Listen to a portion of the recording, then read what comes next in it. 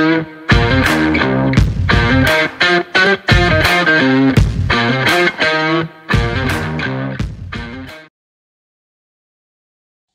guys, welcome to my video. This is on the FB Mondial flat track.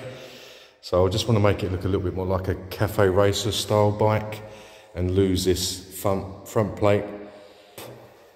There are 4 Allen key bolts, 3mm, 2 each side, to remove the panel, because I've now purchased this light from Amazon. Cost me $33.99. I'll put up a link and show you a screenshot of it. It comes with the brackets. I mean, the brackets alone can be about 12–15 euros. So hopefully it's quite good, and hopefully it's easy to wire. The cables are tucked inside. I'll pull them out in a second so we can see them. It should be relatively easy. It's just a light at the end of the day. With the LED bit, and it comes with a cage as well. Cage for the front of it, just to give it a bit more of a retro look.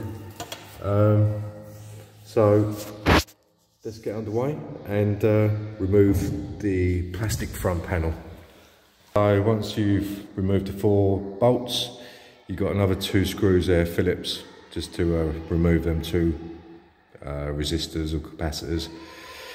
I'm not sparky, so I'm not too sure on that one, but obviously remove the blocks. So we're using a 13mm spanner. Put that on the nut to stop it from turning. You can just see it in there. There's the wrench, there's 2 of them. One there and one in there. So hold them nuts, and then from the underneath you can come in with your 6mm bit. And you can just see you've got one there and then one the other side.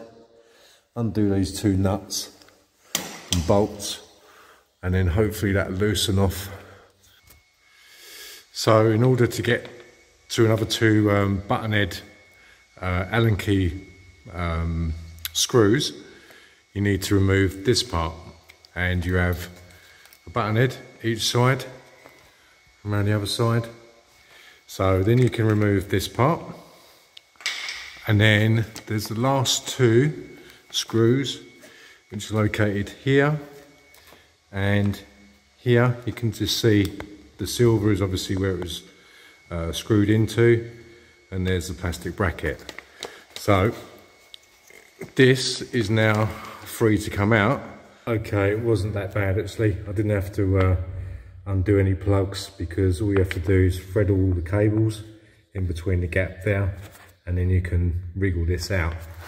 So I did unplug the 2 headlights, but they're color coded, so I can just plug those back in, and now with a fixing bracket I can secure the headlamp.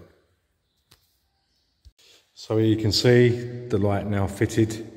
You can see the screws. I've had to buy some extra long ones. I'm probably going to change them to black cap heads so they don't stand out quite as much, as it's still sort of bending the brackets. They're not quite shaped to the front forks yet, but with slightly bigger bolts, maybe M6 or M8, if I can get them through the holes, then that will pull it together nicely. And so now it's just a case of getting them wired up. But I think it's a great improvement, so I'm well pleased.